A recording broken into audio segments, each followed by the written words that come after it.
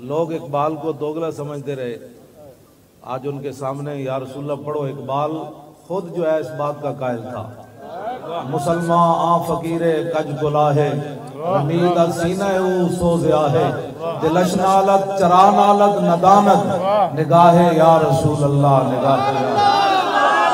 कभी आवारा बेखान माइश, कभी शाहे शहानो शेरवाइश, कभी मैदान में आता है जिर्रा पोश, कभी उरियानो बेते गो सनाइश, कभी तन्हाई को दमनिश, कभी सोजो सुरूरो अंजमनिश, कभी सरमाया मेहराब मिंबर, कभी मौला अली खैबर शिकनिश।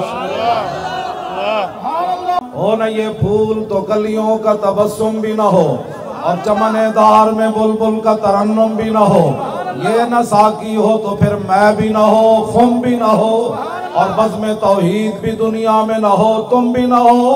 खैमा अफलाक का इस्तादा इसी नाम से है, और नबज़ हस्ती तपशामादा इसी नाम से है। दश्त में कोसार में मैदान में है, बाहर में मौज की आगोश में तूफान में है, चीन के शहर मराकश के बयाबान में है, और पोशीदा मुसलमान के ईमान में है। इकबाल कहता है तूने पूछी है इमामत की हकीकत मुझसे, हक तुझे मेरी तरह साहिब असरार करे।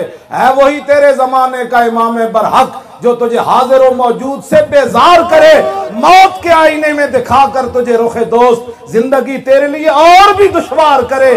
दे के सासे ज़िया तेरा लहू गरमा दे, फकर की सान चढ़ा के तुझे तलवार करे। फितना मिल्लत बैदा है इमामत उसकी जो मुसलमान को सलाती का परिस्तार करे। ख्याल राय अदम से इकबाल तेरे दर पे हुआ है हाजिर। इकबाल कहता या रसूल अल्लाह दुनिया तो जान लगा और बगल में ज़्यादा सफर नहीं है।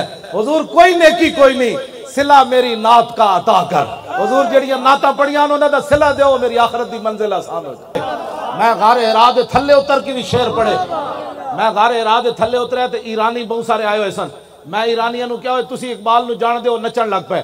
मैं जो शेर पढ़े ना, मरियम अज यक निस्बत ईसा अजीज, असे निस्बत हजरत ज़हरा अजीज, नूरे चश्मे रहमत लिल आलमीन, इमाम अव्वलीन व आखिरीन, बानुए ताजदारे हल्लता मुर्तजा मुश्किल कुशा शेर खुदा, मादर आ मरकज़े परकार इश्क और मादर आ कारवाने सालार इश्क।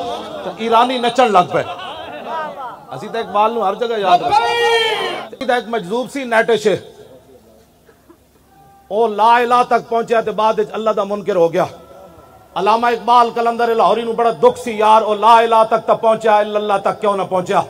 इकबाल कहंदा ऊ बला दरबान वता इल्ला नरफ अज मकामे अब्दुहु बेगाना रफ। कहंदा मैनू बड़ा अफसोस है ओ ला तक ते पहुंचा अल्लाह तक ना पहुंचा। काश बूदे दर जमाने अहमदे तारसीद बर सुरूरे सरमदे। इकबाल कहंदा हाय अफसोस ओ मुजद्दिद अल फिसानी दे जमाने च होंदा ते मुजद्दिद साहब ने ओदा हाथ पकड़ के अल्लाह तक पहुंचा देना सी। ए इकबाल दा मौकफ उस वक्त तक सी जदों तक इकबाल मुजद्दिद साहब दी कब्र ते हाजिर नहीं होया। जदों हाजिर होया फिर सुनो की कहंदा इकबाल। हाजिर हुआ मैं शेख मुजद्दिद की लहद पर, वो खाक के ज़ेरे फलक है मतला अनवार, उस खाक के जर्रों से शर्मिंदा सितारे, उस खाक में पोशीदा है वो साहिब असरार। गर्दन न झुकी जिसकी जहांगीर के आगे, जिसके नफस गर्म से है गर्मी अहरार। वो हिंद में सरमाया मिल्लत का निगेबा, अल्लाह ने बर वक्त किया जिसको खबरदार। मैं कहा इकबाल उथे शिरक हो रही सी, कहने लगा मैनू तो अल्लाह दे अनवार तजल्लियात नजर आए। मैं आखा कोई मुजद्दिद साहब शायद दिती है कि कोई नहीं। सुनो जी इकबाल ए इकबाल है जिहदे सामने मैं हाजिर होया। इकबाल कहता जला मैनू की कुछ मिलया। पहले तो मेरा मौकफ सी कि मजजूब फरंगी को मैं दलाइल तौहीद के नहीं समझा सकता था, लेकिन जब मुजद्दिद साहब की कब्र से मैं बाहर आया तो इकबाल कहता छोड़ो यारा गल ही हो रहे। मैनू मुजद्दिद साहब तौहीद दे असरार और रमूज दिते। अगर होता वो मजजूब फरंगी इस जमाने में तो इकबाल उसको समझाता मकामे किबरिया क्या। कौन समझ आई।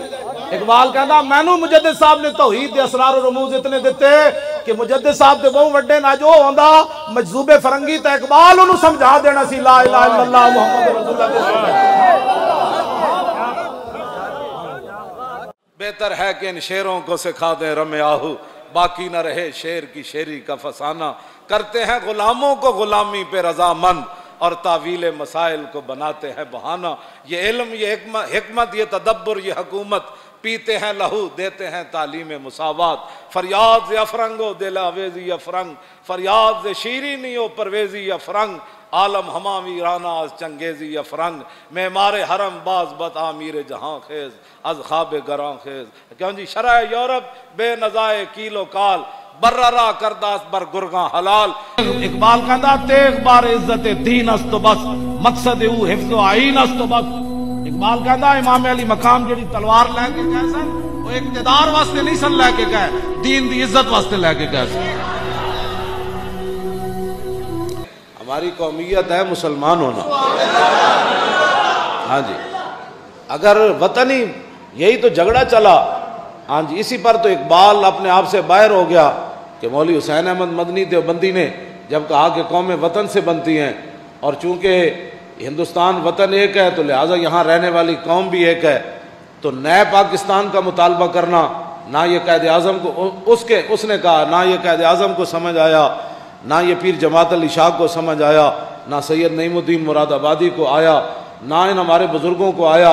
उसने कहा कौमें तो वतन से बनती हैं, जब वतन एक है तो फिर कौम भी एक है। तुमने ये कहाँ से निकाल लिया है कि हम एक नया वतन लाना चाहते हैं।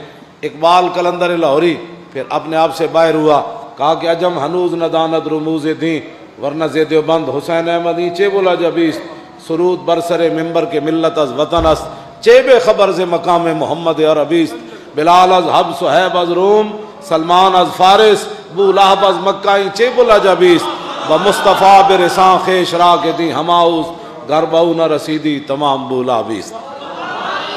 और फिर दूसरी जगह इकबाल बोला अपनी मिल्लत पे क्या सकवा में मगरिब से न कर, कि खास है तरकीब में कौम रसूल हाशमी।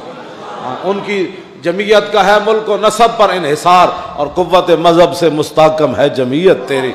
हाँ जी, ये क्या तुम रोजाना एक नए वो फसाद खड़ा करते हैं, तो तुम्हारे अंदर बाशऊर लोग नहीं है कि तुम भी उसकी वजाहतें देना शुरू कर देते हो।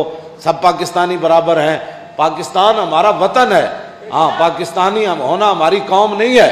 इस दौर इकबाल फिर दूसरी जगह बोला, इस दौर में मैं और है जाम और है जम, और साकी ने बिना की रवश लुत्फ सितम, और मुस्लिम ने भी तामीर किया अपना हरम, और तहजीब के आज़र ने तो रुशवाए सनम, और गुफ्तार सियासत में वतन और ही कुछ है, और इरशाद नबुव्वत में वतन और ही कुछ है।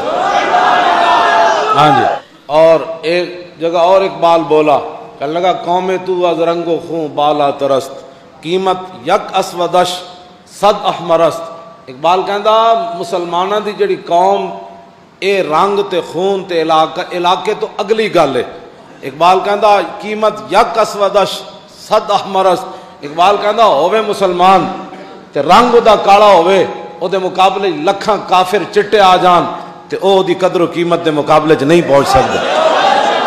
लोग इकबाल को दोगला समझते रहे, आज उनके सामने या रसूलल्लाह पढ़ो, इकबाल खुद जो है इस बात का कायल था। मुसलमान आ फकीरे कज गुलाहे, रमीद सीना सोज़िया है, दिलश नालत चरा नालत नदानत, निगाहे या रसूल अल्लाह निगाहे